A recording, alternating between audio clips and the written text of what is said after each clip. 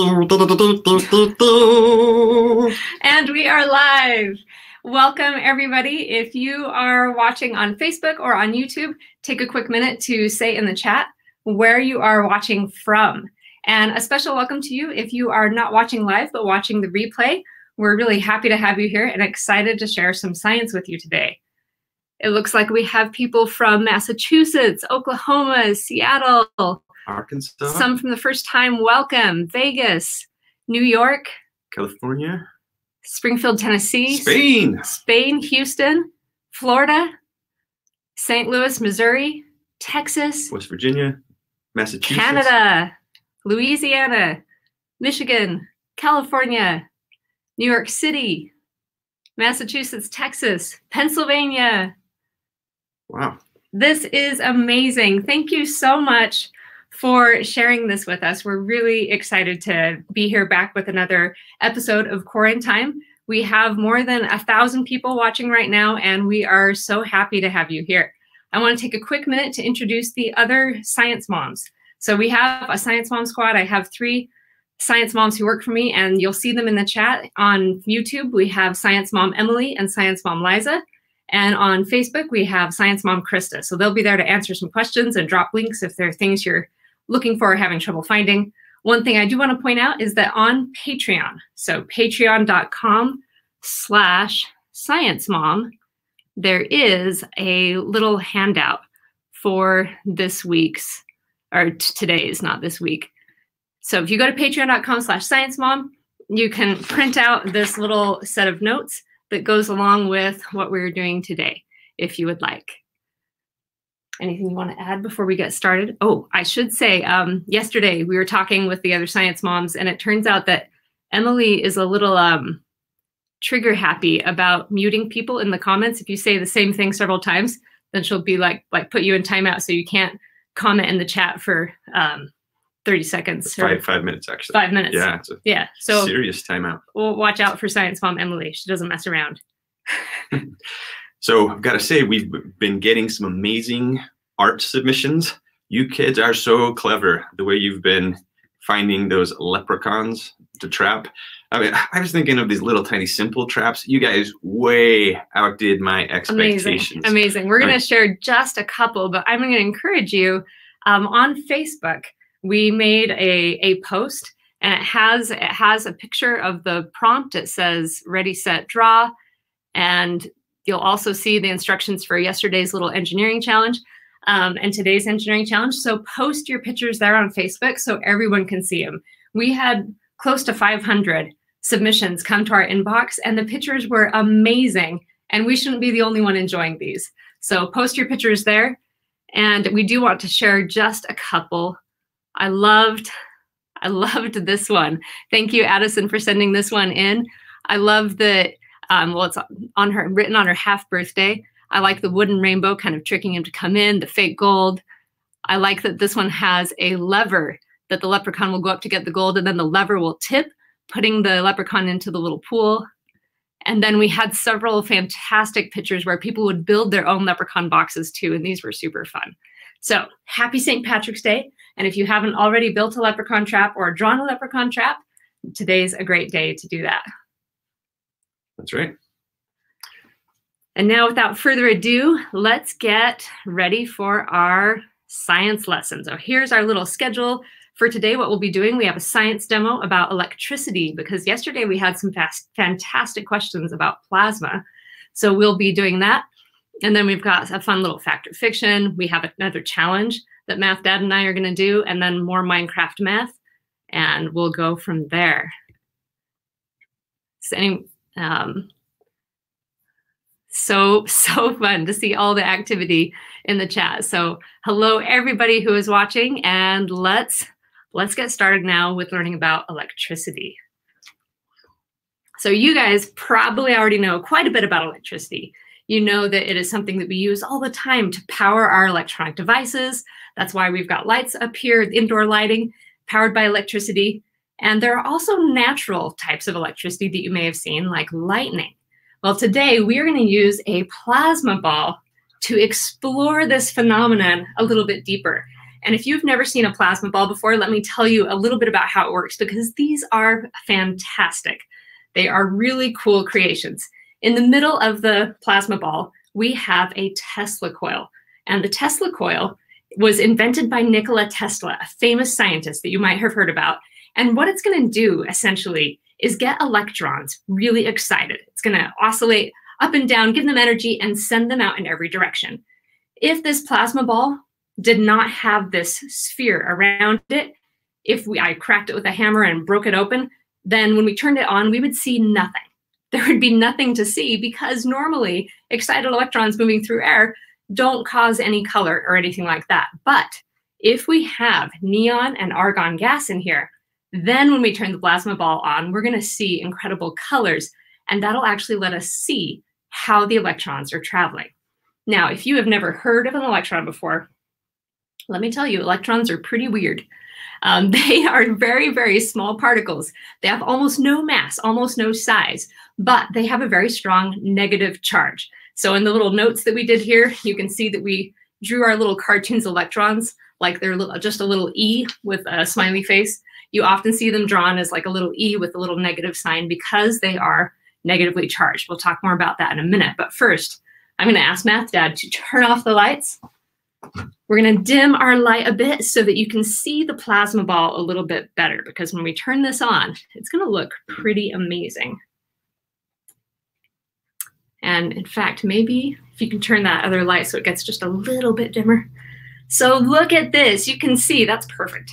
You can see that we have these tendrils of light going out in all directions. They're kind of random, and we've got beautiful pink and kind of purple colors happening. And again, that's because our electrons are not just traveling through air, they're traveling through neon and argon gas. And those gases are special because when an excited electron bumps into one of those molecules, they fluoresce, they send off light that's colored that we can see.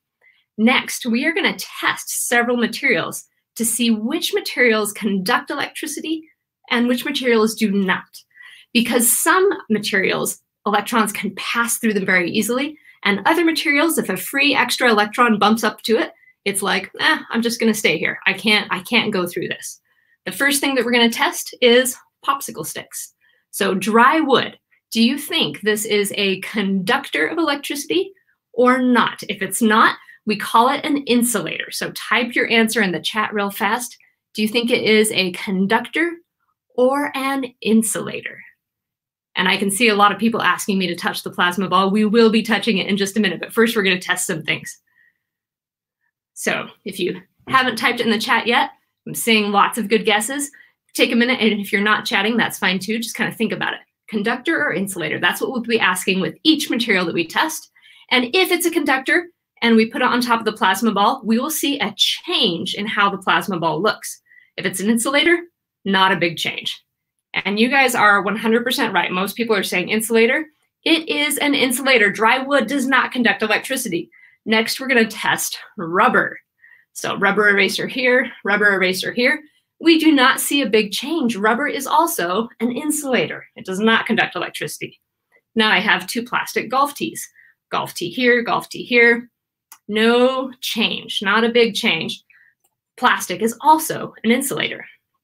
Next, we have metal. And I'm sure you can guess things are going to be a bit different with the metal. I'll put one quarter on top and then touch the other quarter to it. And we see a big change. There is a line of electricity running up. You can see that most of the electrons in the plasma ball were funneling up toward the quarters. Metal is a super good conductor of electricity. And that's why if you look at a cord or any type of wiring, you'll see insulators and conductors paired. Here I have an old charging cord that I cut the top off because it was broken and no longer worked. And inside you can see copper wire wrapped in this kind of rubber plastic material and then wrapped in plastic again. Now, metal is a great conductor of electricity. That's why we have it in wires, but it's not as good a conductor as I am. It doesn't matter if it's my hand or two fingers and I'm like, oh, come this way. And it's like, no, I can't decide. I'm going back and forth. Or if I put my face on the plasma ball, every part of me conducts electricity really well. And my question for you is why? Why am I such a good conductor of electricity? I am drawing off the charge even better than my metal quarters did. What do you think? Type your answer in the chat real fast if you are watching this live, and if not, you can leave a comment if you're watching the replay. Why am I such a good conductor of electricity? I think it must be a superpower. It's not a superpower. It's not a superpower. If you were here with this plasma ball, it would behave the exact same way for you. In fact, Math Dad, come over to this side. Let's have a little contest. You ready? So we'll touch it at the same time. We were both drawing off the charge. I'm seeing some great connections here. Several people are mentioning that we have iron in our blood, and that's true. We do have iron in our blood, but the amount of iron in our blood is quite small, and it's spread far apart because you don't have iron molecules right next to each other. They're in hemoglobin molecules that are in different cells. And most of you are saying it's the water, and it is. Water is a super good conductor of electricity. In fact, Math Dad, if you can hand me that water bottle over there, I'll show you that if I put a water bottle on the plasma ball, even though it is encased in a layer of plastic, which is an insulator, it's drawing that charge really well. Now, I will say real fast that 100% pure water that has no salts or dissolved gases or anything else in it at all is actually not a very good conductor of electricity. But in the real world, we never find 100% pure water, because if the water is by a gas, it's going to have a little bit of dissolved oxygen in it and a little bit of dissolved carbon dioxide. So we always see water that is, in real life, water is always a great conductor of electricity. And this is why it is so important not to let water and electricity mix together. If you are swimming in the summertime and there's a lightning storm, what do you need to do? Get out of the pool. And in the kitchen and the bathrooms in our houses, we have a law that says you have to have a special type of outlet that will shut off if too much power goes out.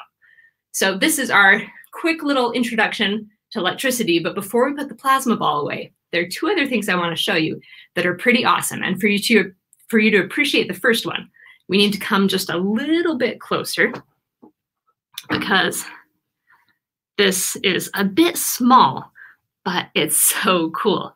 If we put 1/4 on top of the plasma ball and then bring the other quarter close, free little electrons are going to be kind of gathering up and building up a charge on that bottom quarter.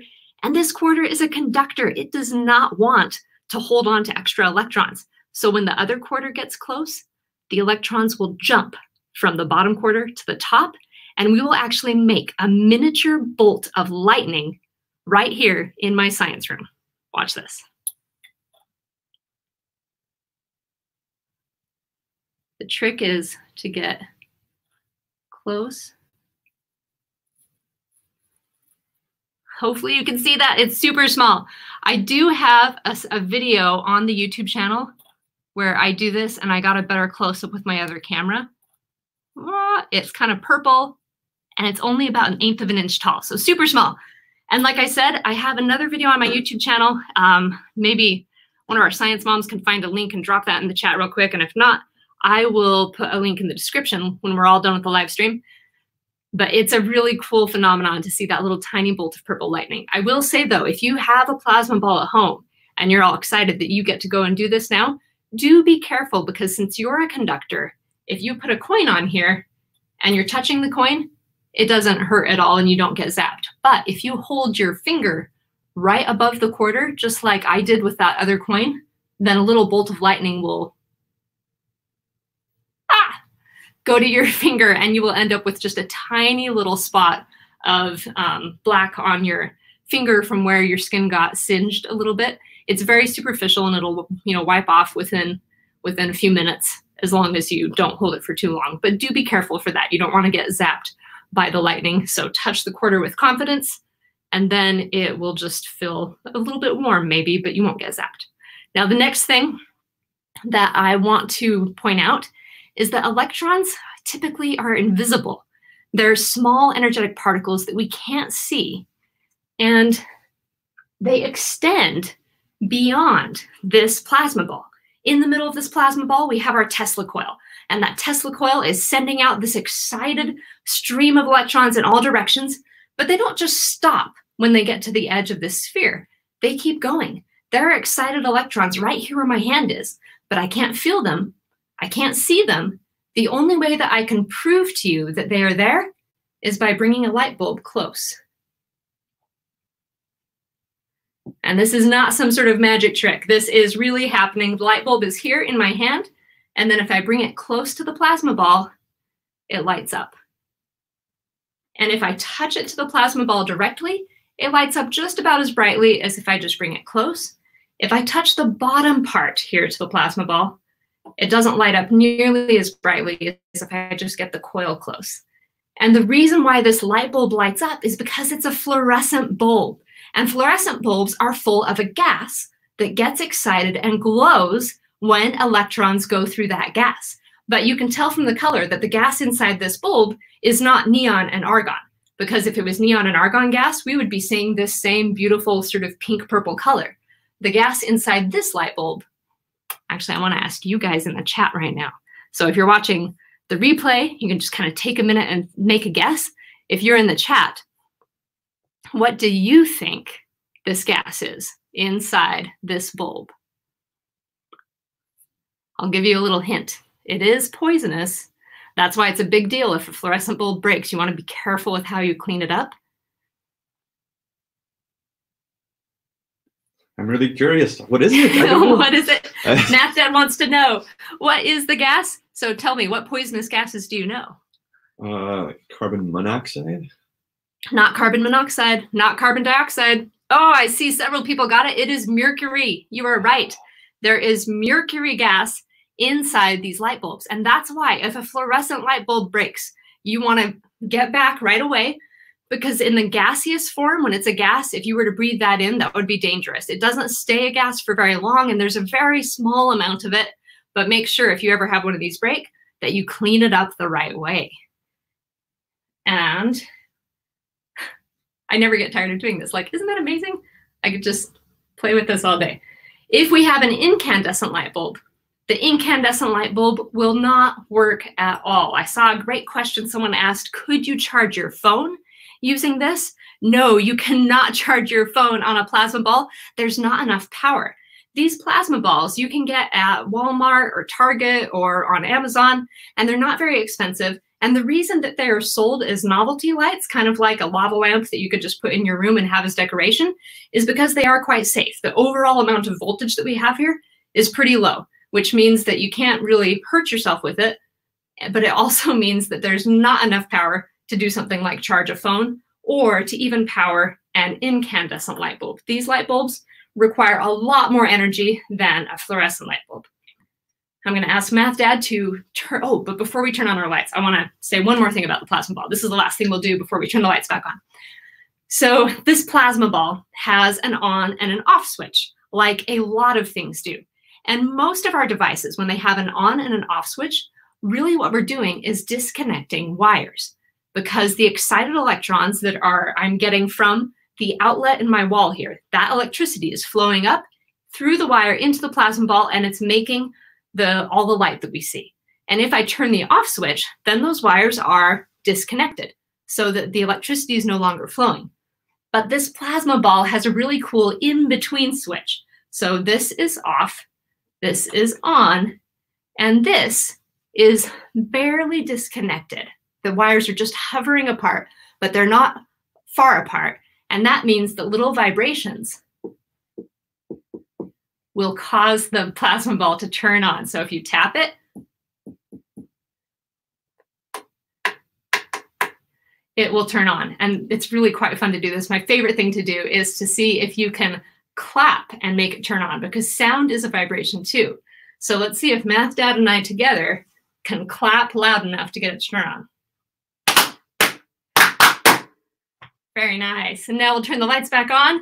And I want to take time to answer just a couple questions. If you have a question about what we just did in the chat, oh, help me out, the wheel's caught. There we go, got my cart back. And there is just a slight delay between what we're doing here and then what happens on YouTube and Facebook. So it will take just a second before I see your answers, but any questions? Oh, I see that Speedy Coder asks, What if it was stronger? What if it was a much more powerful plasma ball? Could you charge it? I'm not sure about that, actually. I know that there are more powerful plasma balls that sometimes you will see in science museums, but I think the way that the charge is coming out, I think it would be hard to gather it and actually use it to charge a phone. So my guess is no, but I'm not 100% sure on that. Good question. Any other questions? What is inside what's the biggest plasma ball? I am not sure. What is inside the Tesla coil? I would have to look up really quick and see exactly how the Tesla coil works. I know it was invented by Nikola Tesla, and if you're looking for a research project today to dive a little deeper, I would highly recommend reading about Nikola Tesla. He was a fascinating inventor, and he and Edison sort of had this race with discovering more about electricity that was really cool to, really interesting to see how that played out. How exactly the Tesla coil works, I would actually have to research to find out. I don't know off the top of my head, but I know that it does alternate that current of electricity up and down and excite the electrons. What would happen if you have a little water and touch the plasma ball? If your skin is a little bit wet and you touch the plasma ball, it's not very much different than if you touch it with a dry hand, because the overall charge that's coming out is pretty mild. The plasma ball does feel warm if you touch it and then leave your hand on it for a long time. It will start to feel quite warm underneath, but that's really it. It doesn't feel like it zaps you or anything like that. What about a drop of water on the top? A drop of water on the top, it might make a little bit of a sizzle sound, or I've actually never tried that. I don't think it would do much if it was just one drop. If you submerge the entire plasma ball in water, I think you would break it. I don't recommend doing that. One more question. Ooh, could you create a stronger electric charge if you had two plasma balls that were next to each other? That is a great question. I don't think that you would get much of a cumulative charge because, again, although the plasma ball looks very impressive, the overall amount of voltage that we have is actually pretty small. But that makes me curious. Now I kind of want to go and get another plasma ball and try putting two of them together because I've never tried that. I'm not sure. Yeah, I suspect it might increase it a little bit if you held the light bulb right between them. Possibly, possibly. Another question was, what would happen if I put my hair on it? Not much. My hair is dry and it's made out of protein, and just like dry wood is not a very good conductor, dry hair would not be a very good conductor either. And then another question, and this one was a great one, is what gas is in this light bulb? This light bulb works very differently than our fluorescent light bulb. The fluorescent light bulb works because you have mercury gas inside, and then when the electrons flow through it, they make that gas get all excited and glow. This one works in a really different way. There is a small wire inside, and electricity, when it flows through that small wire, it makes that wire get so hot that the wire glows. We call that little wire the filament. And so I don't know if there's a special type of gas in here. Argon? I have no idea. It would make sense that they would not want oxygen in this light bulb. They wouldn't want to have any type of gas in here that would be flammable or combustible, but I don't know if it's just straight nitrogen or if they try and do something else. I'm not sure. That's a great question too. Okay, now we are going to move on to talking about static electricity. We just talked about current electricity, all of the things that we tested. Materials that conduct electricity will conduct electrical current, and materials that do not conduct electricity. But the materials that are insulators, they have a really cool property of being able to build up a static charge. So I'm going to get a balloon, and because I worked in a scientific lab for several years and wore latex gloves every day, I have a slight latex allergy. If I put on latex gloves, I'll get a rash. So I'm putting on mittens before I touch the balloon, but if you're doing this at home and you have balloons, you don't need to worry about having mittens. So I'm going to pick up a balloon, and if I rub this balloon on a fuzzy blanket and give it a charge, then some really interesting things happen. And I guess first, here, Matt, why don't you come and rub this on my hair? I was going to try and rub it on Matt Dad's hair, but he doesn't have enough. So the friction between my hair and the balloon is creating a bit of a charge on our balloon. And really one fun way to think about it is that we are getting, and it's hard to see with the dark background behind me here. I'll be right in front of this. And then, don't get on my face, straight up, go straight up. But you gotta try and get, oh, move this way. There we go. You can see the hair sticking to the balloon. And the hair is sticking to the balloon because when we had that friction, we were getting electrons from my hair to transfer to the balloon. The balloon built up a negative charge.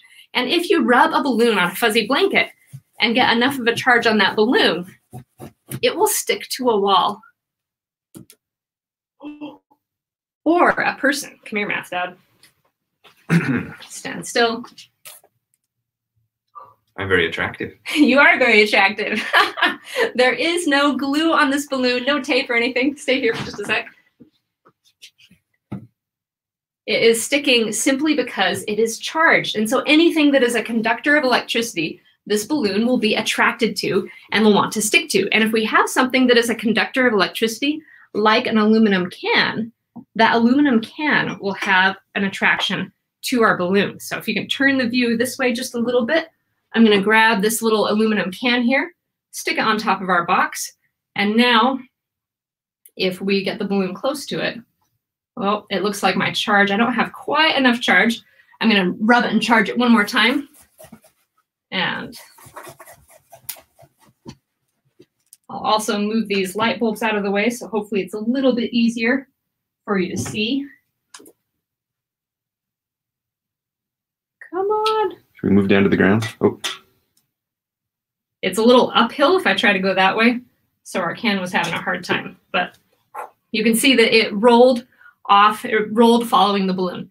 Let's move down to the ground, and we'll do one shot so that you can just see this if you're on a flat, smooth surface, because my box is not very flat and smooth.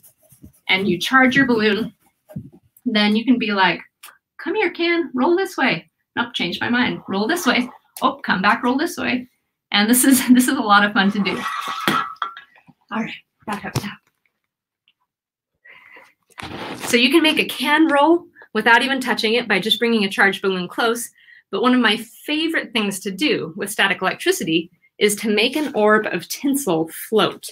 And for this one, I thought it would be fun if we turned this one into a little challenge.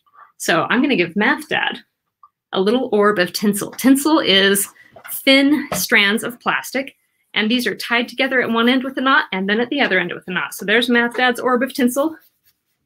And then I have an orb of tinsel. And we will move this plasma ball over to the side to give us just a little bit more room.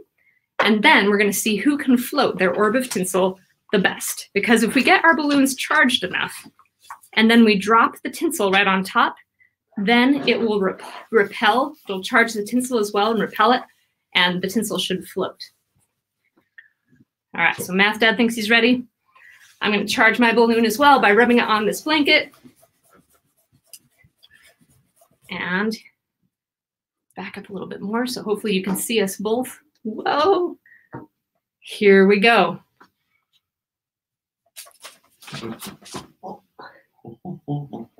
Math Dad won that one for sure. Nicely done. Everyone give him applause. Mine flew right into the cloth. Oh, I thought we were doing the transfer. It didn't work. I wasn't ready. Oh, and see now the second time we try and put the balloon on the tinsel on the balloon, it just sticks. And I know that might be kind of hard to see with the light, but you've got to charge it again to get enough charge that you'll have extra electrons that will transfer onto the balloon and then make it levitate up into the air. So we're going to see if we can pass it from Math Dad to me. He's going to get the orb floating, and then I'll see if I can. Oh. Hold on, I got to charge my balloon. All right, all right. I mean, so that thing's floating good 15 inches above my balloon, at least a foot. You're off the screen. Yeah. No, don't hit the wall. It will stick to the wall if it hits. It will. If it gets too close to the wall or too close to the ceiling, it will stick. Can you see it? Yeah, so I think now it's floating like in between near the both top bars. of the screen. All right, you got it. Yeah. Let's see if we can go like in between. Can we hold it in between? We lost it.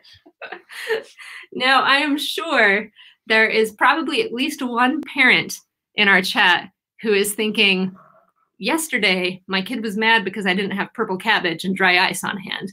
And today you're telling me they have to have tinsel? No fair. Let me show you a really easy substitution that you probably do have at home. It is a produce bag.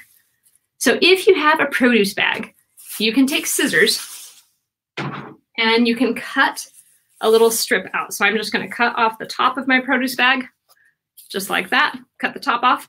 And then I'm going to cut a piece that is maybe, I don't know, maybe an inch thick. Whoops. And probably drop it on the floor. There we go. Now I've got my loop of plastic.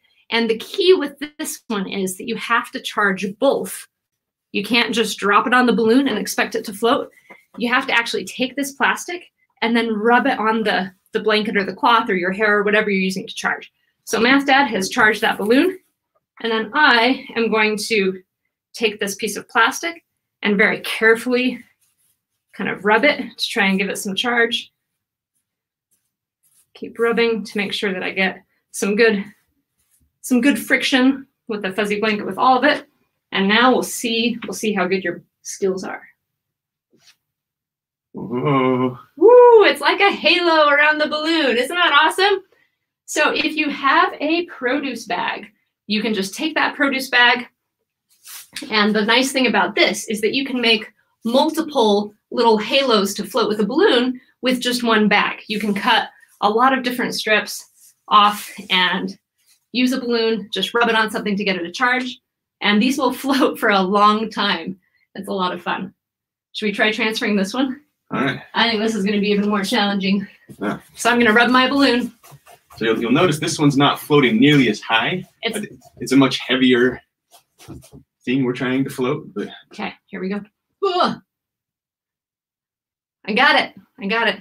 All right, see if I can give it back to you. Now I'm going to take it. God. So that is our science lesson for today. Epic, electric. I hope you enjoyed it. And real quick, I'll take just a few comments before we turn it over to the next thing on our schedule. So I'm going to come over here, take a few questions. Math Dad's going to set up our challenge for the day, our engineering challenge. One question I saw was, can it float higher? How high it floats all depends on how much charge you have. And the amount of charge you get is going to depend on a couple different things. One really important thing is the humidity. If you are in Florida and it is raining, I am sorry to say, but a lot of these static activities like putting the balloon on the wall and floating that little piece of plastic from the produce bag, they probably won't work because when it's really humid, it's difficult for a static charge to build up. How does it float? It floats with static electricity because if you have two things that are insulators, they can each develop extra electrons on their surface that produce a negative charge. And if one of them is very, very light, like that little strip of plastic, then the charge is strong enough that they'll repel each other. Just like magnets, negative and negative repel each other, positive and negative attract. It's the same thing happening with our tinsel orb and with the little strip of plastic from a plastic bag. Couple other questions. I did see a couple questions about coronavirus, and I will say I have a video called 5 Things Every Kid Should Know About the Coronavirus, and I have a video on pandemics, 5 Things Everyone Should Know About a Pandemic. So I'd encourage you to check out those videos, but in this daily live stream, our focus is going to be on other things. What state of matter is light? Oh my goodness. I love this question so much. What do you think, Math Dad? Oh boy. Something wave particle, something. So I had a professor in college who once started off a lecture saying that if anyone thinks they understand light, they are either the most brilliant person in the world or they don't know how stupid they are, because nobody understands light. Light is a mystery. And I thought that was sort of a funny way to begin a lecture. But on a more serious note, the fact that light is both a particle and a wave is really sort of a strange thing, and light is quite mysterious. Do I have merch? I do have a Redbubble store, so if you want to get a Science Mom Squad hoodie, you can find one there. Why do all of you like Roblox so much, play real games? Oh, you guys are funny. I have to say Roblox and Minecraft are super, super popular. Another comment, what if balloons were in zero gravity? That is a great question. In zero gravity in the space station, you could still build up a static charge. And I think that it would appear to be more powerful, because if you had static charge and then that balloon repelled a tiny little piece of plastic, instead of just going up and hovering, it would just move away and kind of keep moving away, because there wouldn't be gravity to keep it, to have that attraction. Where is plasma on Earth is a great question. So, and I'm gonna answer this one real quick and say just a little bit about plasma, which is often called the fourth state of matter. And then we're gonna move over to our next activity, which is our challenge. So plasma is something that exists with electricity and with lightning. So you have a solid, and remember from yesterday, solid is our atoms are close together, they're kind of locked together. And then you have a liquid where they're close together, but they're moving around freely. And then you have a gas where they have lots of energy and they're far apart. But in each of those states of matter, the atoms are whole, for lack of a better word. You have your proton and neutron in the middle, and you have your electrons orbiting around the outside. In plasma, you have the electrons being kind of separate from the atoms. And so you have these now positively charged cores of the atoms, and they're in a sea of negative electrons, and it produces some really cool stuff. So plasma, that's in a nutshell, that is what plasma is. One other last question I'm going to answer before we move to our next activity is, would a plastic grocery bag work? I have not had very good luck with plastic grocery bags. They tend to be a little bit too heavy. So I would say look for something that is a little smaller, a little thinner, like our, where did our produce bag go? Like our produce bag. So these sacks that you see in the grocery store for produce, they are quite a bit thinner than the ones that you get that you can carry groceries with. And a little bit of weight makes a big difference when we're trying to levitate something and have it lift up above using just the static charge. All right, I'm gonna come over to our banner our little schedule real fast. So this was our science demonstration, static electricity. And now we are ready for our engineering challenge.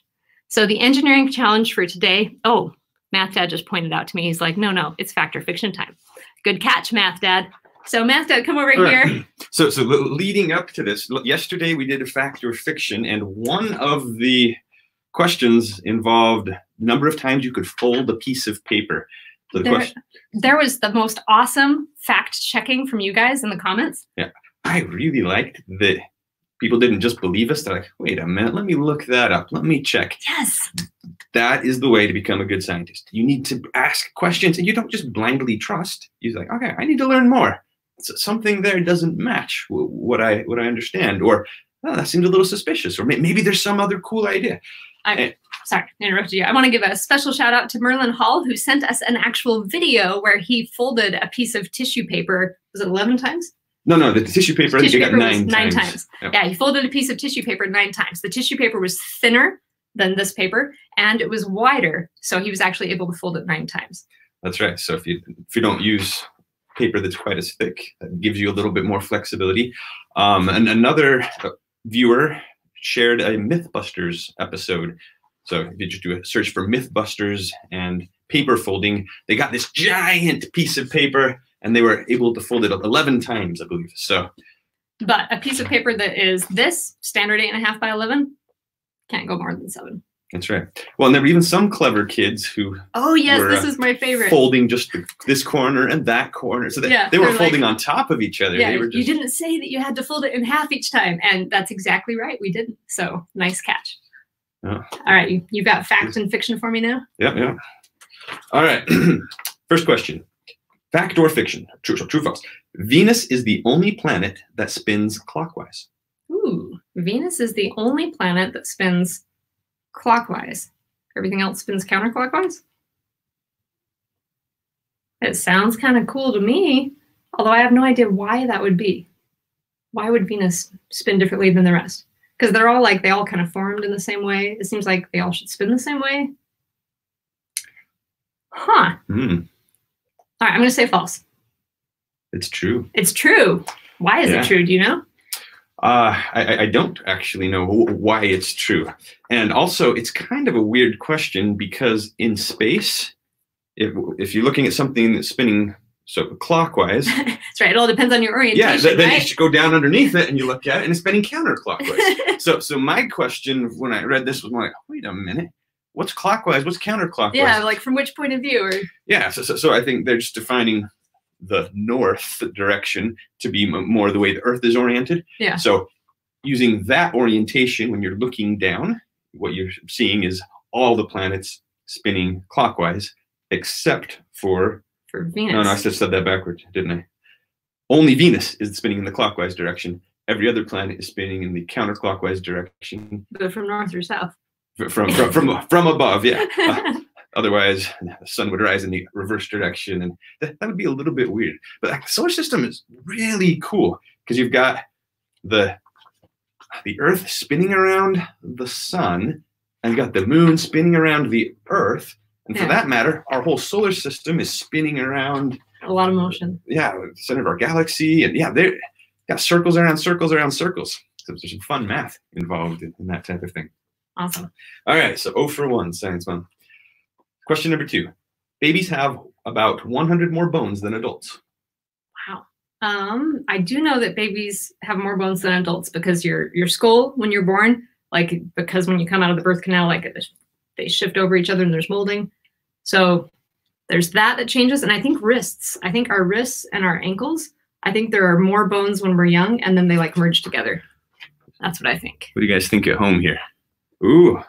Well, so everybody says most people true. are saying true. Right. I'm going to say true. You can say true as well? I'm trusting these guys. All right. Together, you get it right. Yes. So I also saw very different numbers, as many as 305. Most places just said about 300, some as low as 270. Whereas total number of bones for a baby. For a baby, whereas for a grown-up, it's 206.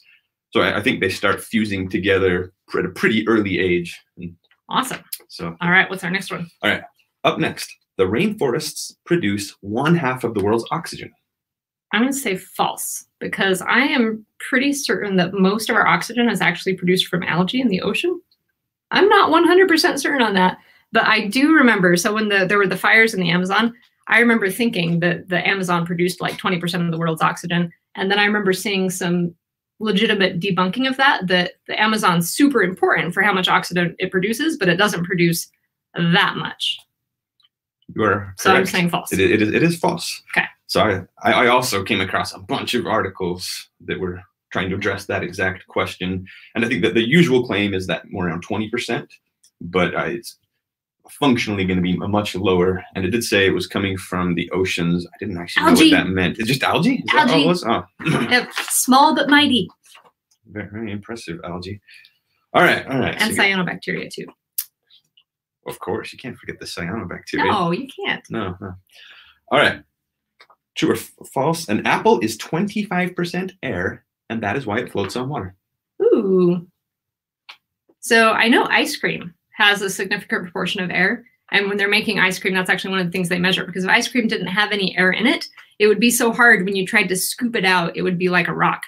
But then the more air they put in it, the cheaper it is for them to make. So there's like regulation for how much air you can have in ice cream and still call it ice cream.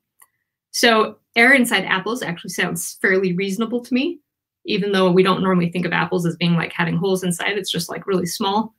And if you dehydrate an apple, you're mostly taking out the water, but it's kind of like spongy still. I'm going to say yes, true.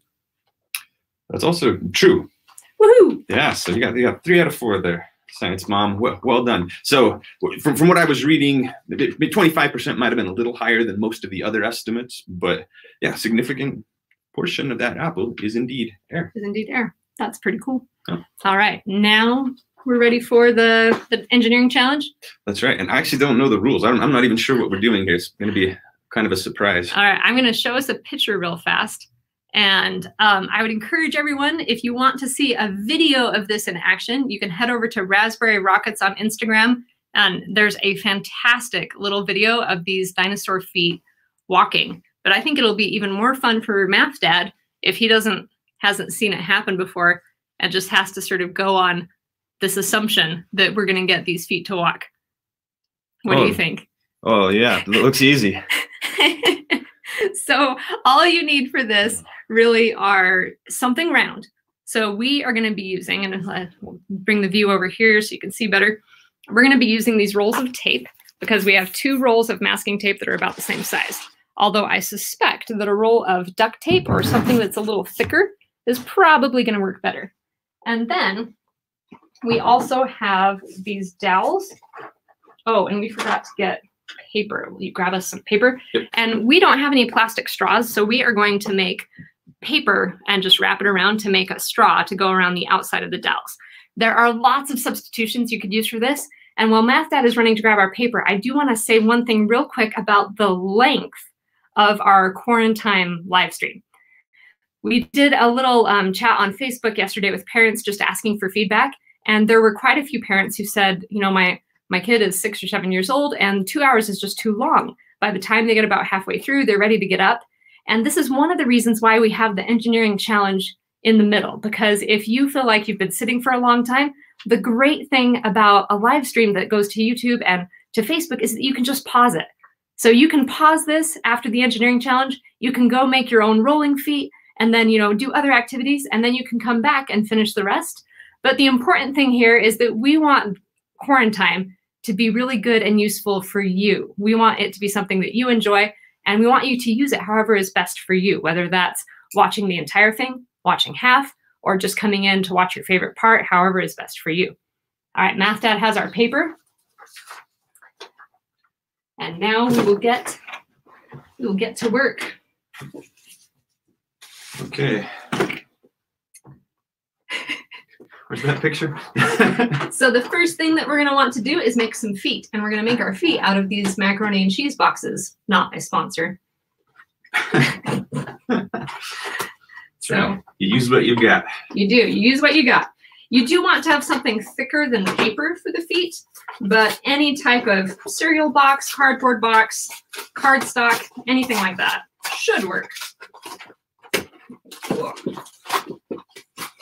Okay. Box is tougher than me. All right. And right. So you want to make feet. I'm going to draw mine first and then cut them out because I think that'll be easier.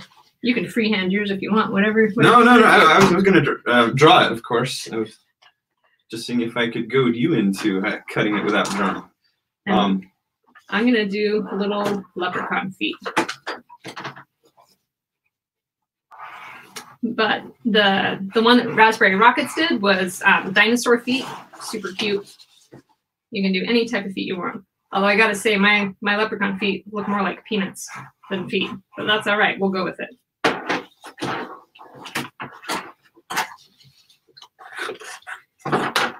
You know what I just realized? I can fold it in half and then I can cut them out the same. Multitasking. Yeah, look at me. Good job, Science Mom. So are you gonna sing songs again? Yeah. I'm singing a song, I don't know the but not words. That one. I don't song. know the words to this song. Boom, boom. I'm singing it loud and I'm singing it long, but I don't know the words to this song. No, I don't know the words to this song. Boom, boom. For the record, Math Dad made that song up himself on a really long car trip we took one time. Yeah, it is not Science Mom's favorite song. So it's the perfect one to rattle her in the middle of our competition. It's a cute song. It just gets really stuck in my head. That's what makes it a good. You know it's good. It wouldn't get stuck if it were not a good song. I'm singing a song, I don't know the words. I don't know the words to this song. I'm singing it loud and I'm singing it long, but I don't know the words to this song. No, I don't know the words to this song. All right, now you've really got it in my head. Ha ha ha.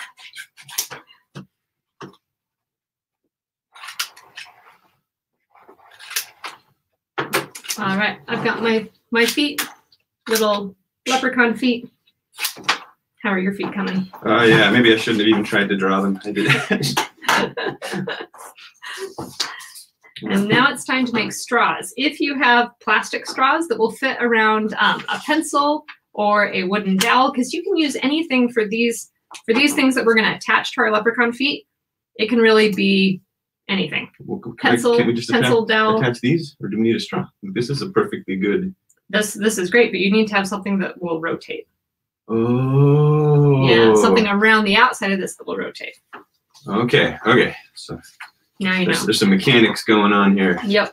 This is why it's an engineering challenge. Okay.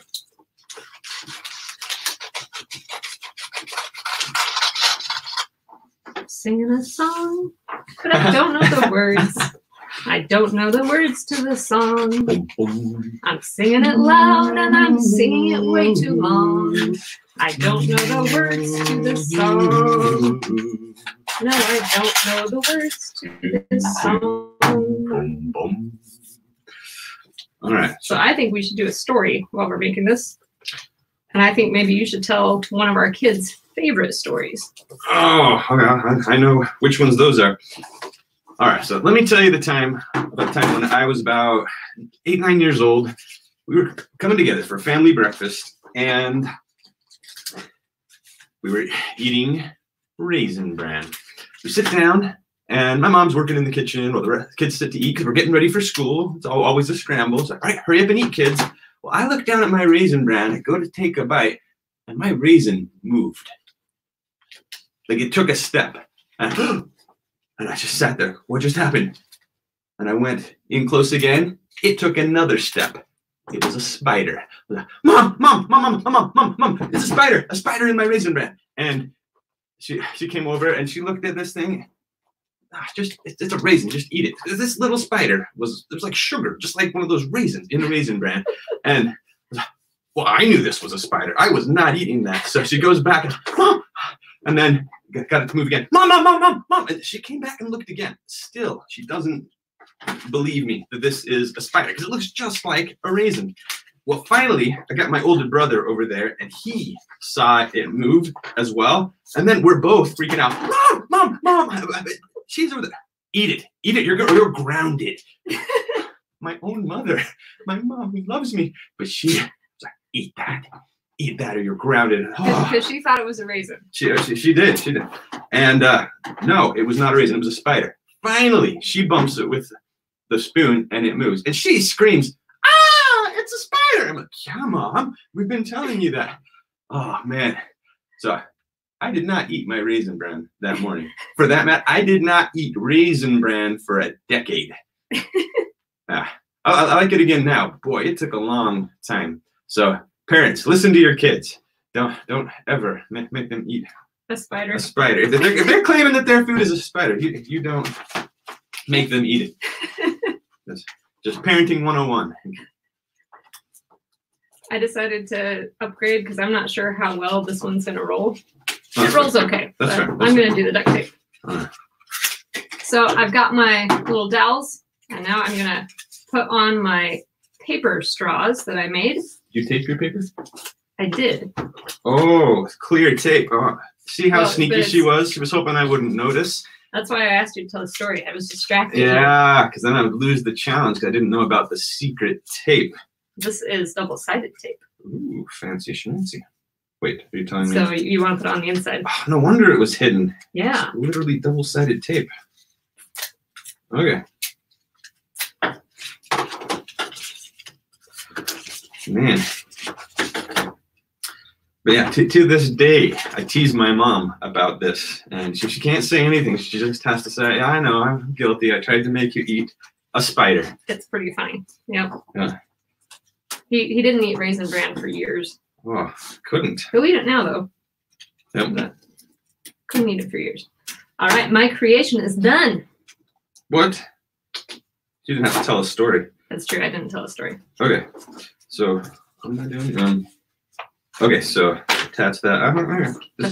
This makes sense. I'm gonna check the comments real fast while you are finishing yours, and I'm gonna share a joke because we have a couple fun jokes that Science Mom Krista put together for us. So, first, real quick. Oh, and yes, you can use regular straws if you have them, for sure. And that's the easier way to do it. I didn't have any straws, so we're making our straws out of paper. Great Some fantastic comments about the spiders. I think people liked your spider story. And now we have a joke. So Math Dad does not know these jokes. We're going to see if he can guess. What kind of music do planets sing? What kind of music do planets sing? Huh. Solar music? I don't know. What type of music do planets sing? Neptunes. Ah, Neptunes. You ready for another one? I'm ready. What kind of key opens a banana? What kind of key opens a banana? A monkey. Yep, a monkey. Good job. Oh, yeah. Another joke. What did the judge say when the skunk walked into the courtroom? What did the judge say when the skunk walked into the courtroom? Something about a stinky smell. I don't know. Odor in the court. Odor in the court. All right, that's clever. I've got two more. No, I've got one more. What does a nosy pepper do? What does a nosy pepper do? What does a nosy pepper do? So peppers are spicy. It gets jalapeno business. Oh, I was gonna say it was a spy or spicy. It's jalapeno business. Jalapeno business. That's good. I think that one was my favorite. I liked that one a lot. So you can clap for Science Mom Krista. She found those for us, and I thought they were fantastic little jokes. Did you see my other stick? You're missing a stick? I'm missing a stick. There you go. I think I took it. Sorry. You know, sabotage. That's how she's coming out on top here. I'm seeing a couple people sharing some jokes in the chat now, which is great. If you have a joke that you would like us to feature, I will make a little kid-friendly joke thing and put it on Facebook, and you can share your joke there. And I will say, if you do this walking feet challenge, you can go to Facebook, and I have a post that says engineering challenge on it, and it has this graphic, and you can put your picture there, and we'll add it to an album on Facebook so that then you can see everyone else's creations. You could also post it to Instagram and share it with the hashtag QuaranTime, or Science Mom Squad would be a good hashtag as well. You could use that one.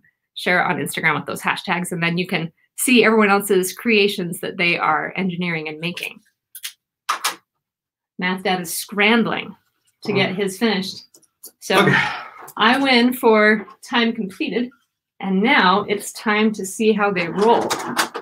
So for this part, I think it's clear who's going to win for beauty. So.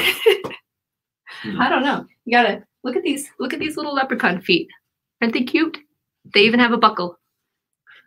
Now, I think that what we should probably do is just try going from this side forward.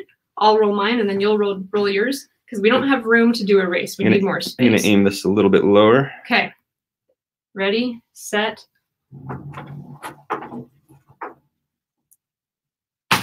Beautiful. All right. Try out yours. All right. So I think I needed longer feet after seeing what happened there. Or maybe I should have taped my dowels so they go straight. But you know, 20/20 hindsight. All right, here goes. Oh man, already fell off. All right, here goes.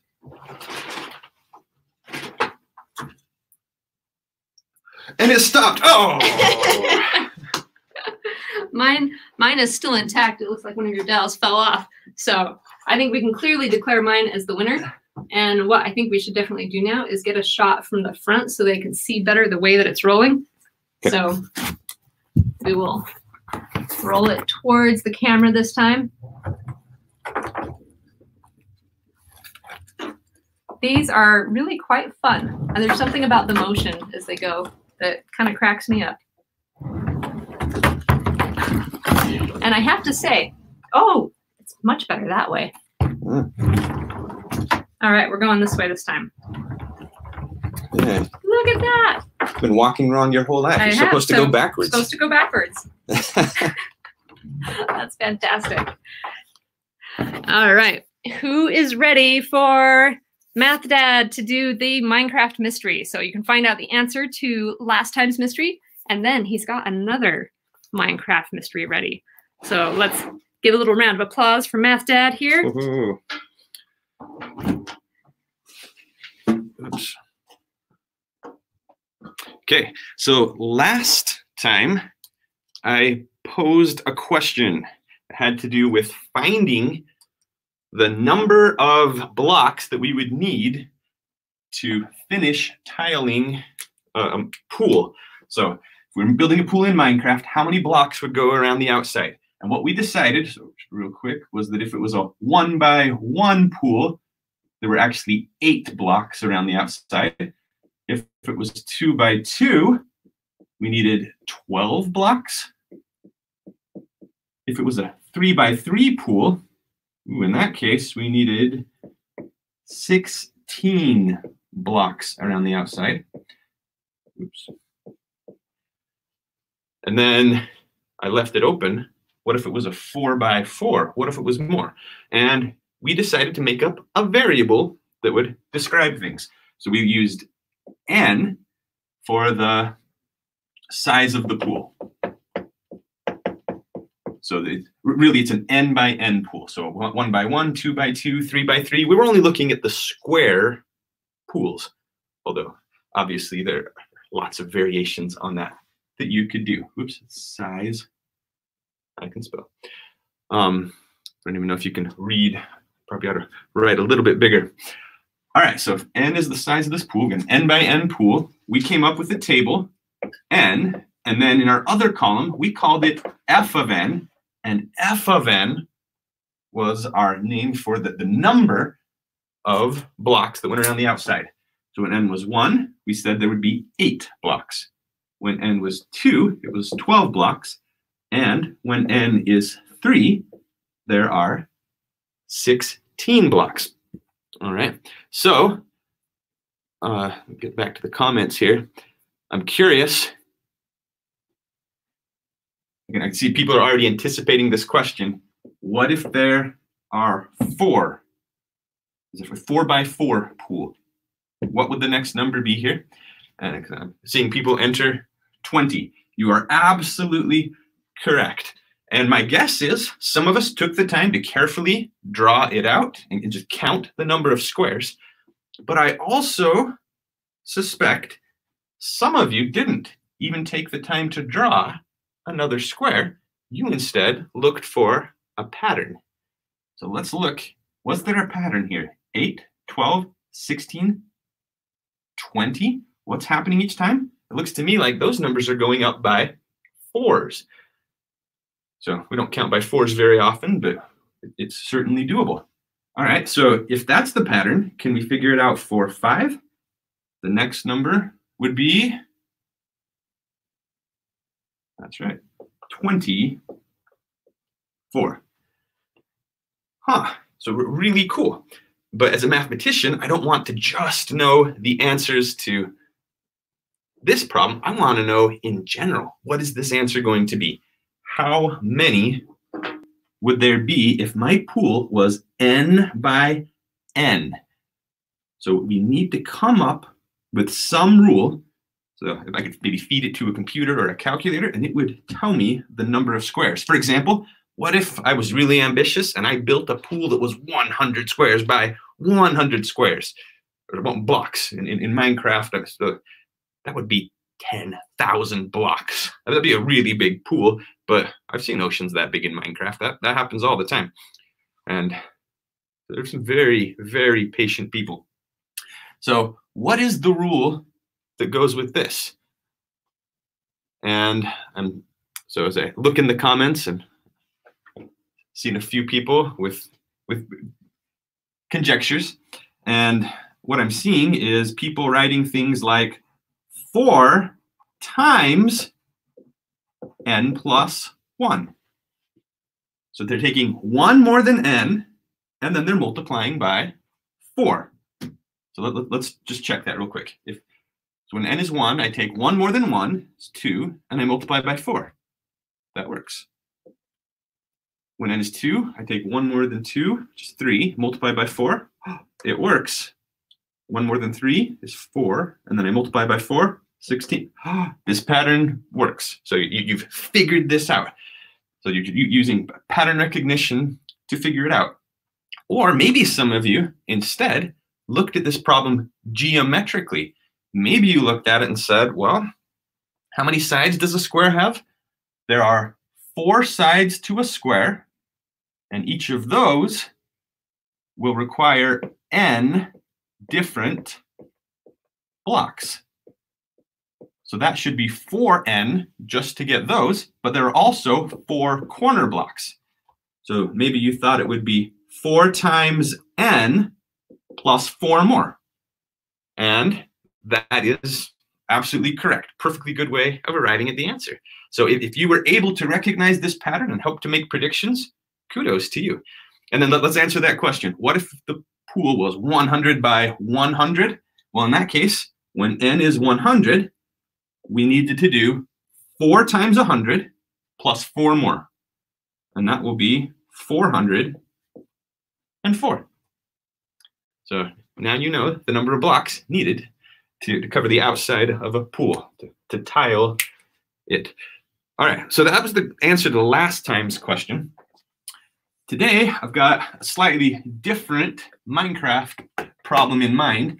And before I even get to that, though, I have a story about a mathematician named Carl. Oh, sorry. Oh, I wanted to just say we should answer just a couple questions because you've got quite a few questions in there. One popular one is, do you play Minecraft? Kids want to know.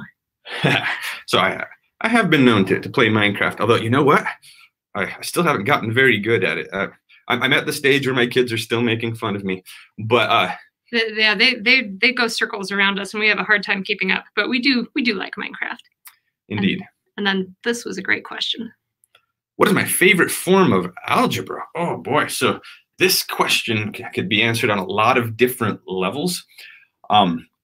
So algebra itself is, we talked about it, you're defining variables. They help you to solve mysteries. So it's about mathematics of mysteries. And it turns out most math questions, even the very difficult ones, we don't know how to do difficult things in math. Even I don't know how to do difficult things. All I really know how to do is turn difficult problems into easier problems. So just like when you're multiplying, you don't know how to multiply 372 times 95. I don't know how to do that very well. That'd be really hard. But instead, I can break it down into a bunch of smaller calculations that I'm able to do. And most of those calculations are just the basic multiplication tables, 1 through 10. And then I have to be able to add numbers. So if I can do that, then I'm able to solve the much harder problem. And so in math, with algebra, you're actually able to turn a hard problem into an easier problem that we do know how to solve. So you'll learn about things like linear algebra, so matrices. I teach a course called abstract algebra, which is a lot of fun. Has to do with these structures involving rotations and symmetries of objects. So there's a topic called abstract algebra that I like a lot. But yeah, maybe not easy to define what the different types of algebra even are. And then one more question before we go on to the next one. I thought this was a great one. So what if you have an irregular size pool? Okay, so what if we had an irregular size pool? All right, I'm going to actually answer this one, even though I'd much rather assign you guys to work on it, but I can't really follow up with you that well. All right, so what if the pool here was m units long, but n units wide? So we're using 2 different variables here. And sometimes you actually want to just plug in specific numbers. You're like, well, what if it was 6 by 3? See if we can answer that question. But I'm just going to do it here in general. Well, on this side, I would need m different ones. Up top, I'd need m different blocks. Here, I would need n blocks. Here, I would need n blocks plus 4 more corner blocks. So in that case, we would get, there were 2 m's plus 2 n's plus 4 more. So this is how we might tackle a rectangular pool. So very good question. All right. So I'm going to tell you about Carl Friedrich Gauss. He lived back in the 18th century, which is a little weird. I always thought this was interesting. The 18th century is the 1700s. Isn't that weird? That messes me up all the time. Yeah, I always make mistakes. Why would the 18th century be the 1700s? Aren't they off by a number? Like, for example, what century do we live in right now? This is the 21st century. Shouldn't it be the 20th century or the 2000s? And it turns out now time starts at 0, but we wanted to count that as the 1st century. So yeah, the ordinal number there is actually always related to one more than the century numbers years. So we're the 21st century now. All right, so Gauss was a schoolboy. It was probably maybe 11 years old. And this was back in the day when they just had little tiny writing slates. Each of the students would have one, like a mini chalkboard. They'd have it at their desk, and then they would have to write on that chalkboard and do all their calculations.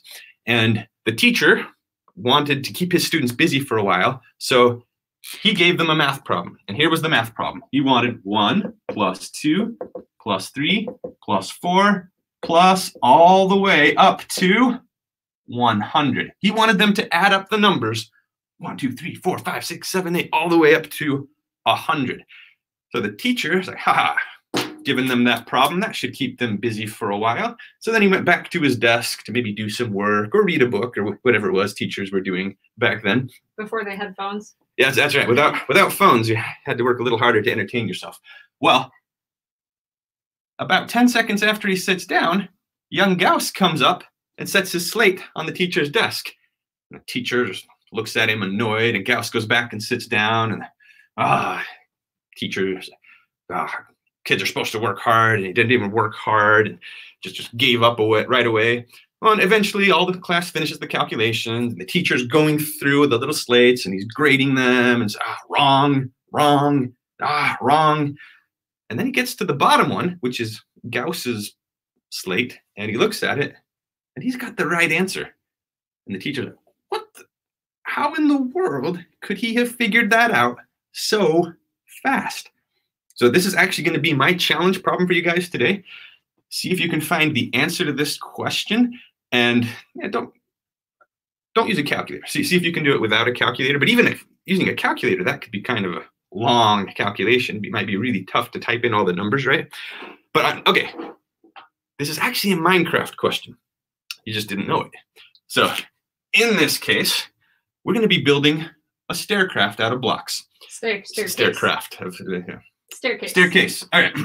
So this staircase is going to have 1 step, but then for the next one, we've got to go up 2 steps.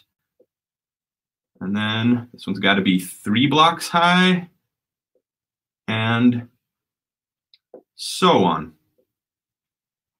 And if we were to take this and make it be 100 blocks high, so over 100 blocks, up 100 blocks, what we would get is a different version of this same question. So we had 1 plus the 2 in this column, plus the 3 in this column, plus the 4 in the next column, and we could go all the way up to 100. So the question is, how many blocks in a staircase of height n. So in this case, n is going to just be the height of the staircase. You can use whatever variables you want. You could name your variable Bob if you want, and it will still make sense, but n kind of sounds like number, n for number. It makes sense. Use a little bit of imagination. All right, and in order to solve a problem like this, we'd probably want to start with some smaller cases. We don't want to add these up. It takes a long time. So what we would do in this case is, I'm going to make a function, but so I want to answer the question for some small cases, and we're going to call the answer some functions. Let's use g. Last time I used f, we'll use g. So G of n is the number of blocks.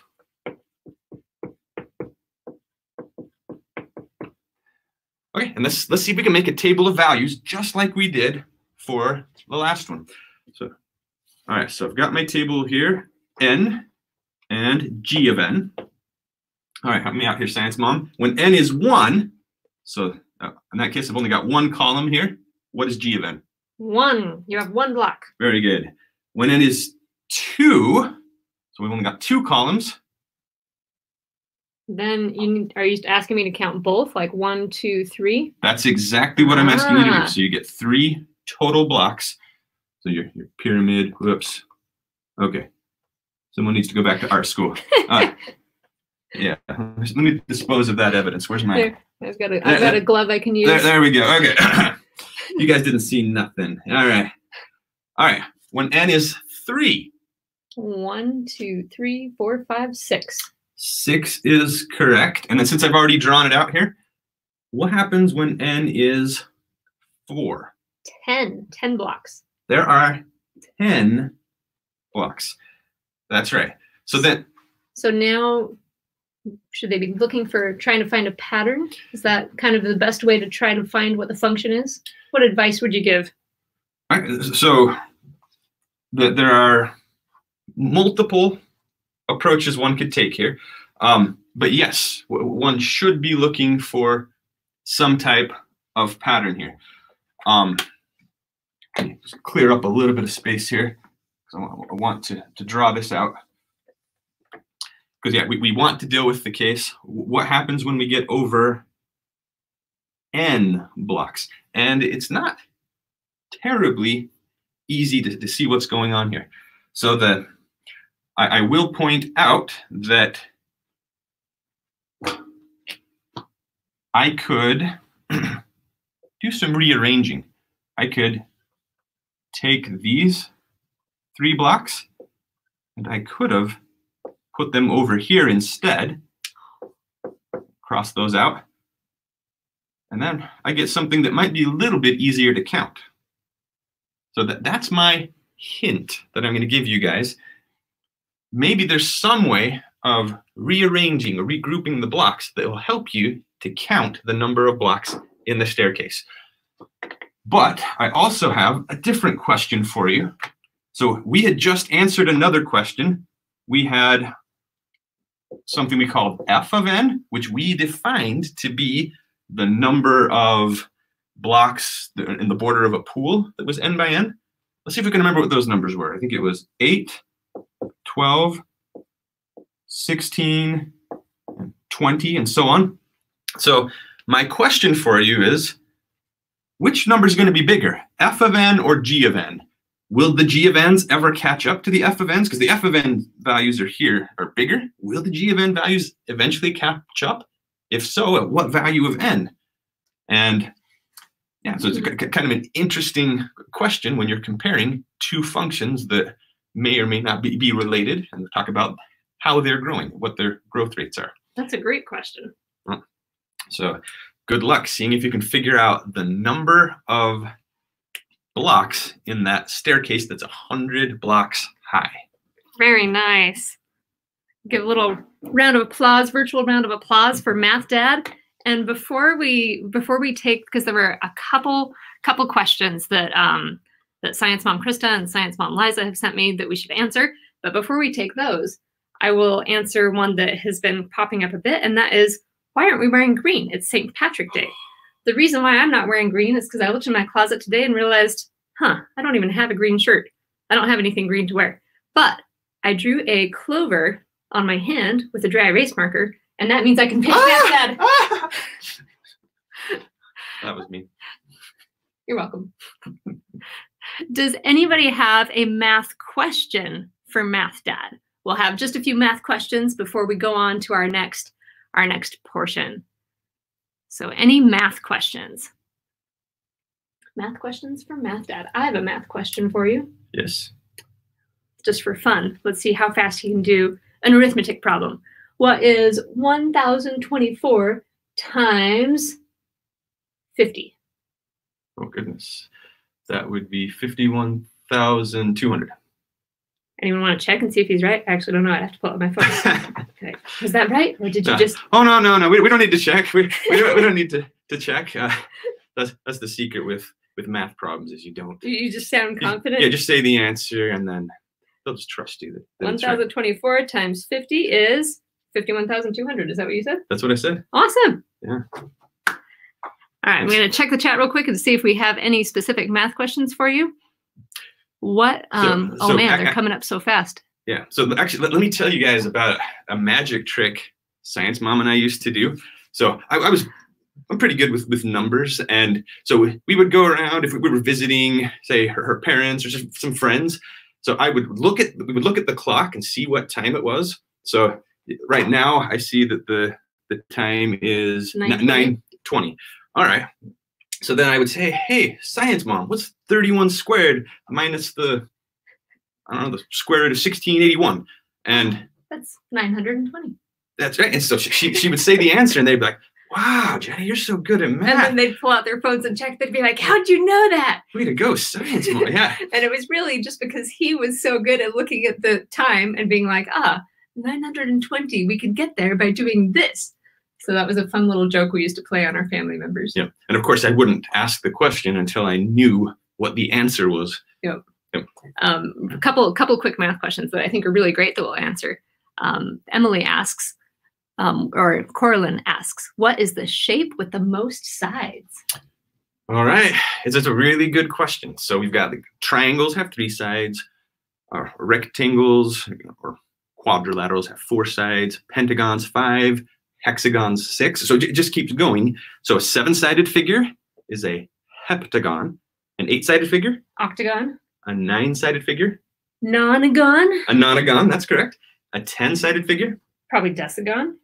Decagon. Decagon, okay. Yeah. All right. An 11-sided figure? I have no idea. Actually, I don't either. But okay, so what do they start doing when, oh, this thing's got 37 sides. What do we call that? Well, what we actually end up calling it is a 37gon. So we do 37-gon. So in that case, we're talking about n-gons, or 100-gon, or 1,000-gon. You can actually talk about those figures, and you don't need to give them fancy names with Latin roots. So what's the figure with the most sides? There isn't one. Which is the same. That would be the same as asking a question of what number is the biggest number? Huh. I was totally going to say circle. That was my guess, but I guess a circle doesn't have sides, right? Okay, so that's a good question. Does a circle have sides? It's going to kind of depend on how you're going to define things. So you're kind of involving a limiting process. You're getting into the ideas that will be discussed in a calculus class at that point. And yeah, so how many sides does a circle have?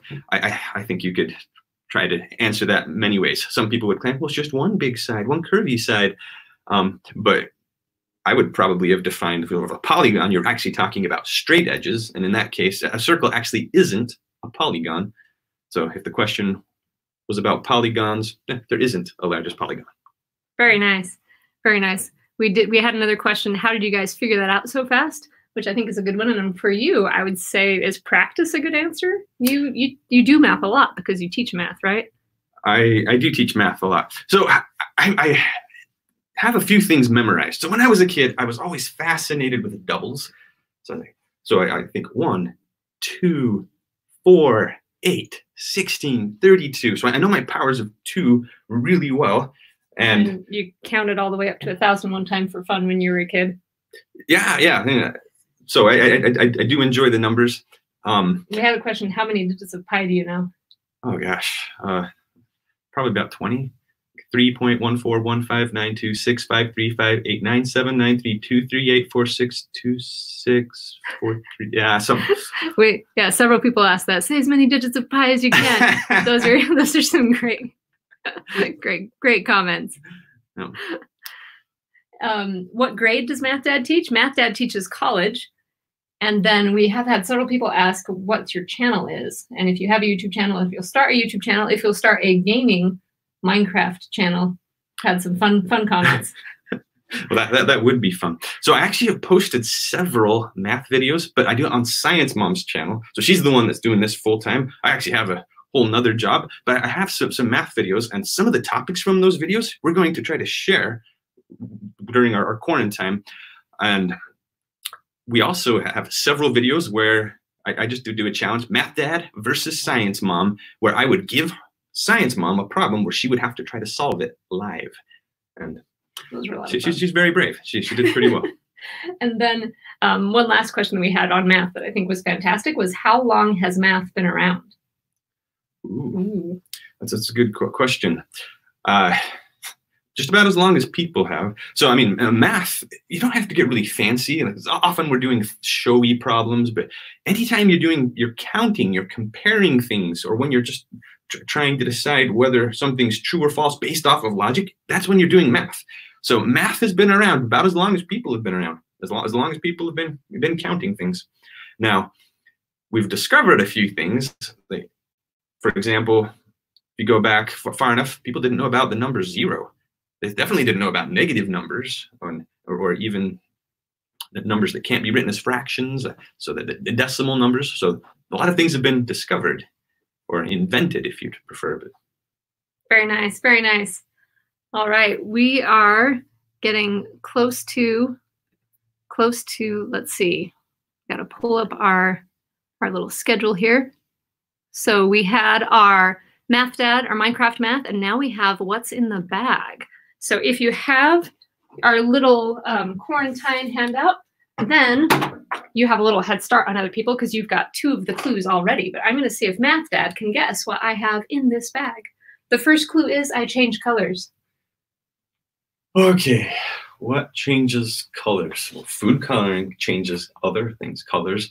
You don't have a chameleon. We don't have a chameleon around the house. The second clue is insects love me. So it's got flowers. Do flowers change color, right? So they do, but it's not a flower. Oh, insects love me. Sun.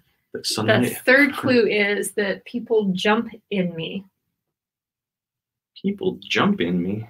Oh, this is a good one. You got something in your bag, and people jump in you. It changes color, and insects like it. Yes. You have a puddle in your bag? Nope, it's not a puddle. Hey, help me out, guys. To be more accurate, I should say that people jump in piles of me. Piles of you. Yep. Leaves. It's a leaf. It's a leaf. It's a leaf. Thank you, guys. You rescued me. It is a leaf. And the leaf that I have here is from a pothos, from a houseplant I have, and it is variegated, which means it has sort of this alternating coloring of some parts a little bit more yellow, some parts green. And this leaf doesn't, it's evergreen all the time until the plant decides that this leaf is done, and then periodically leaves will turn yellow and then drop off the plant. And so it doesn't drop its leaves like a tree does in the fall, a deciduous tree, but these leaves still do change color because when they are old enough, they will kind of go yellow and drop down. Nice work. Thanks. Good job. Good job bailing them out there, you guys. Go team. Go team.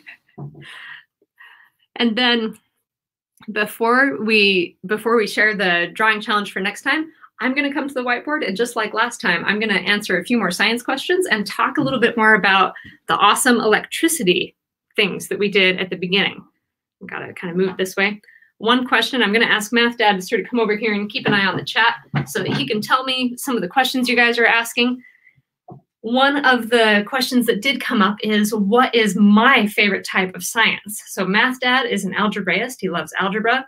I really like all types of science, but if I had to pick a favorite, ooh, that's hard. But I think it would either be chemistry or geology or ecology. Can I pick three favorites? And now let's talk just a little bit more about electricity. So we're going to do just like a quick recap of some of the cool stuff we learned about electricity today. So everything is made of atoms, and the green is not very visible, so I'm going to switch over to the black. Everything is made of atoms, and atoms have a center that is made of protons and neutrons. And these particles are pretty big, and the neutrons don't have any charge. The protons are positive. So here's a little plus sign for our nucleus. And then around the outside, and these electrons, they actually sometimes you'll see them drawn as like little tiny balls orbiting like a planet, but they exist in like these kind of electron clouds. And we can't know exactly where an electron is at any given time. We just have where it most likely is. So here are little electrons. I'm going to draw them as a little E with a little negative sign. We have our little electrons orbiting around the atom. And like we said earlier, electrons are really kind of cool because they can come and go in ways that the other parts of the atom can't. If you take away one of the neutrons, you still have the same element, but it's a different isotope. If you take away one of the protons, new element, new element. So if you have helium, a helium atom that has 2 protons, and you take one of them away, it's no longer helium, now it's hydrogen. Every single atom, the element that we know of, if you remove a proton, then you change the element, take away a neutron, it's still the same element, it just is going to act a little differently. Take away the electron, and that's not as big of a change. So certain elements, they can receive and donate electrons without really changing very much. And that's one of the reasons why insulators are so good at building up charge, because they can absorb and kind of handle having a lot of little extra electrons. And anytime you have extra electrons, like on our balloon, so here is our balloon. I erase this right here. So when you rub the balloon with a blanket, you get all of these electrons building up on the balloon. You get that negative charge, and then if you rub that piece of plastic that we had from the grocery bag, then you get negative charge there as well. And just like with magnets, negative and negative repel each other, and that is what makes that ring float above the balloon. So quick little recap about our static electricity experiment and demonstration. And then we've got a couple questions to answer. Why does electricity travel through water? That is a great question. And it has to do with the attractions that you have in water. So water is a polar molecule. You have a slightly negative portion up here where the top of the oxygen is, and then you have slightly positive down here where the hydrogens are. And because you have this polarity with more negative charge here, more positive charge here, if you have a little ion, like maybe a little calcium ion here, then you are going to end up with an area that is a really great spot for an electron to travel through. That's a little bit of an oversimplification, but I hope it helps just kind of spark an idea for how water is such a good conductor of electricity, and it has to do with charges, the charges that water naturally has.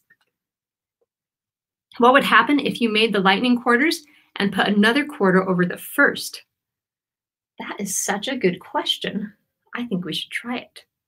Ooh, actually, I know what would happen. So when the charge goes into that top quarter, the reason why it goes there is because I'm holding the quarter. If we had that quarter suspended from maybe a rubber band, something that did not conduct electricity at all, I don't think that the charge would jump. It's because I'm holding it and I'm a conductor, and then the charge is going to ground. It's going to go through my arm and down to the ground. That's why it works. So if I had another quarter on top, there would be no jumping between the quarters. That's a great question. What would happen if you put the quarter and the light bulb on at the same time? There's enough excited electrons going off around the plasma ball that it would still light up. And in fact, maybe we can try that real fast. Let's turn off the lights again. We'll bring our plasma ball back out real quick, and we will do a couple final experiments with our plasma ball before we finish. And we're going to finish with our drawing assignment for tomorrow. So here is our plasma ball. Turn it on. Why don't you just go ahead and bring the laptop right down here. So here we have our plasma ball. And again, this is such a cool machine. And the reason why we're seeing all these beautiful lights is because that ball is full of neon and argon gas. And now I just need to find where I put my quarters. Quarter. The leprechaun came and got him. You know, I think we did have some. We had leprechauns, sneaky leprechauns. Might be in that box there, maybe. Huh. So, as you saw before, if we bring this light bulb close, we don't have to get all the way there. That's where we start to see it lighting up. And then the closer we get, the more it lights up. But we start to get some light all the way back here. That's pretty far away. We're pretty far from our bulb. And if I put a quarter on and then bring this light bulb close, it's not much different than it is if I just bring the light bulb close without the quarter. And now, if Math Dad will help me out, we can try the double stack with the quarter and a penny. So we'll put the penny here. He'll hold that one on. There's our lightning. I'll hold this one above. No lightning with the second one. And I know with our resolution here and having a laptop camera, that little bolt of lightning I think is pretty hard to see. If we get as close as we possibly can and then hold it towards the front of the coin, hopefully you can see that. There's a bit of a reflection off of that penny, but there is a little bolt of purple lightning. These plasma balls are so much fun, and I really love the way that you get the different patterns and you can make it follow your finger. I think my favorite thing to do is to put both fingers up here and then split them apart until you get that like tug of war back and forth. And you can see that with 2 points of contact, and they're both great conductors, there's sort of this random motion where the electrons are alternating from one to the other. And I think that's a lot of fun. If you touch it with all of your fingers at the same time, I have the power, then you get, going to multiple fingers. And then sometimes people will say, when I do this at schools, if you put your hand on it, they'll say, oh, I can see your skeleton. You're not actually seeing the skeleton. What you're seeing is just the connection point, where your skin is touching. But sometimes if you have your whole hand on there, you do it kind of looks kind of bright, like maybe you're seeing the bones, but you're not. So question about, can you charge a balloon? Can you charge a balloon on a plasma ball? That is a fantastic question. Let's try it real fast. I'm going to put on my gloves. I did see one question in the comments saying, if you have a latex allergy, what can you do? And I actually have a latex allergy. It's latex sensitivity. I'm not really dangerously allergic, but I will get a rash if I touch balloons. And so that's why I'm putting on mittens. But a pair of cloth mittens works really well. So first, if Math Dad will come over here a little bit closer, let's just demonstrate that this balloon is not charged. I don't know if they could see. It's not sticking to Math Dad. It is not sticking to our cloth here. It does not have a charge. And if we place it on our plasma ball and hold it here, the question is it gathering electrons? Is it getting a charge? Now let's test it. I think it's getting a very small charge because I felt like there was just a little bit of resistance there, but it's very, if it is getting charged at all, it's hardly any. Hardly any. We're getting a lot of requests for leprechauns. Can you download that file? Or did you send it? If not, I'll go send it. Request for leprechaun traps. You know what? We will actually end with a video. And I think what might work best, Math Dad is going to send me a file that we made. We made a file that has a short little 3-minute video showing several different leprechaun traps that were sent in because there were just fantastic ones. So we'll play that in just a minute. But before we do that, I want to show you the drawing assignment for next week and then tell you if you want to see more leprechaun traps and more mixed up animals and the great creations that have been coming in, go to Facebook. And on Facebook, if you go to the post that we made on the Science Mom Facebook page, then you can find lots of great drawings. And then you can also use the hashtag QuaranTime or Science Mom Squad and share your work there. And I'm going to bring, do you want to play it on the other computer? Okay. I'm going to mute myself. Are we at the end, or are there more questions? I'm going to remove Math Dad. And I'm going to show you I'm going to do the drawing assignment, and then we will play the video. So we are going to end just a few minutes early today, I think. So here is our drawing assignment for next time. Whoop. Actually, it looks like I did not. This is a little embarrassing, you guys. It's been a very busy day for me. It looks like I did not put it up on into here yet, but I did post it to Patreon.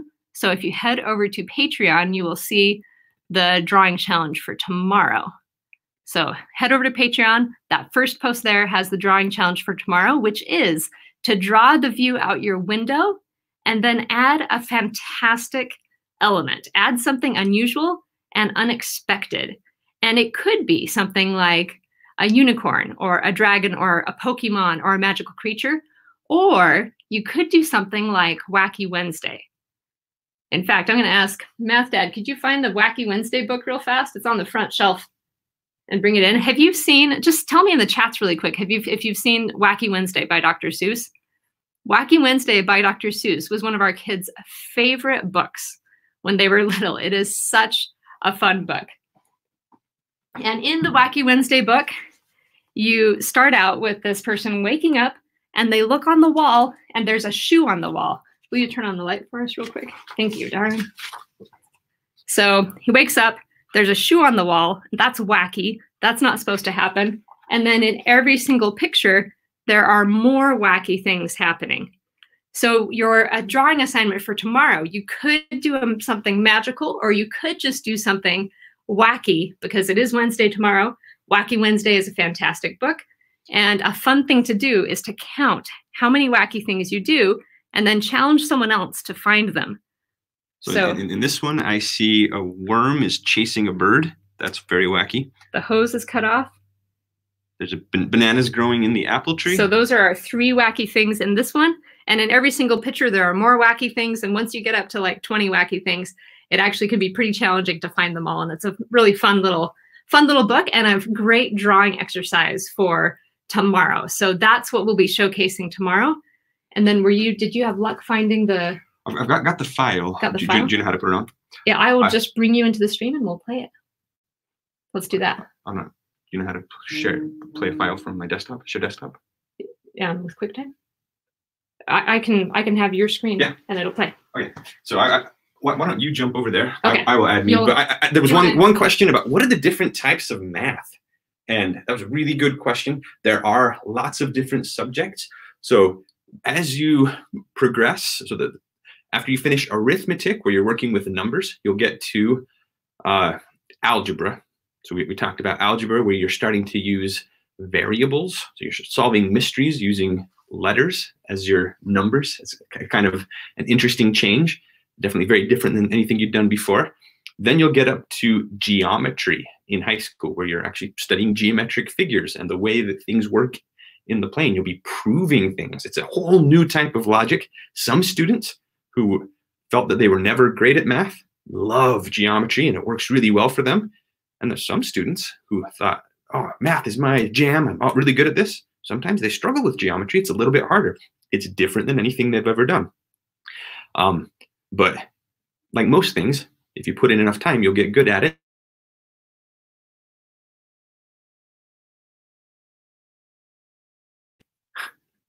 All right. Science mom muted me. Okay. Then as you go up in high school, you'll get to trigonometry. So you do more algebra, you get some trigonometry, which it has to do with the study of angles.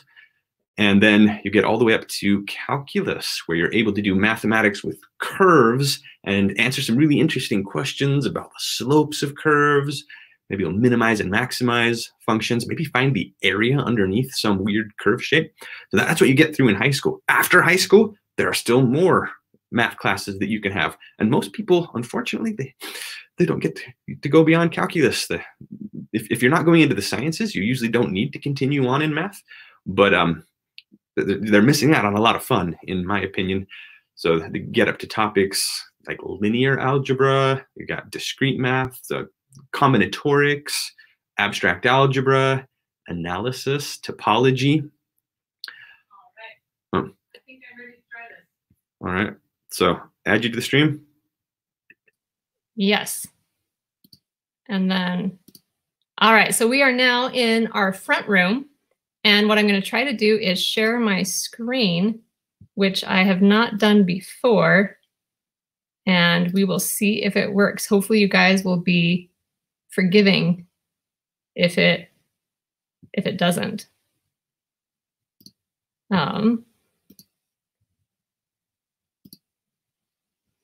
Your entire screen, screen 1, share. Oh, you know what? We haven't given it permission. Oh. So we will have to share this video on Facebook because it looks like it is not going to work today. But to end our little discussion, I want to share a similar thought to what I shared yesterday. So take a minute just to think about the incredible fact that you exist. You're not a tree, you're not a cat, you're not a dog, you're a human being and part of a human family. And this is an amazing thing. Something like a roll of duct tape is amazing too. And if I was on a deserted island for 50 years with all the natural resources I needed to make duct tape, do you think I could make duct tape? I don't think so. Could you make a roll of duct tape? I could not. You'd have to make the machinery to make the cardboard tube that's on the inside. You would have to make the glue that goes on the inside of the tape, and then all those threads that make the tape. That would be a real challenge if you were just one person. And if you had no internet, I don't think you could make duct tape, not even after 50 years of trying. But we can find duct tape in stores, and it doesn't cost very much, and we're able to get it, use it, and it is one of the most fantastic tools ever. And this is an amazing thing. Being part of a human family, being part of humanity is incredible. And we are so glad that you joined us today for this second day of QuaranTime. You can see that we're still sort of getting the feel for live streaming, and we weren't able to share the little video we'd put together with sharing screens, but we'll figure things out and get better and better as we go along. Do you want to say anything else to close? Keep up the artwork. It's so fun to see what you've come up with. You kids are amazing. You've blown me away. The artwork has been incredible, and we don't want to keep it to ourselves. My inbox right now has more than 500 leprechaun traps in it, and they are all fantastic. We want to share it with everybody. So share your artwork to our Facebook page. If you go to Facebook, then there is a drawing, a little post that just has the drawing prompt, and you can put your leprechaun traps down in that drawing prompt, or you can post it and use the hashtag QuaranTime, post it on Instagram and tag us so that other people can see the amazing artwork that you're coming up with.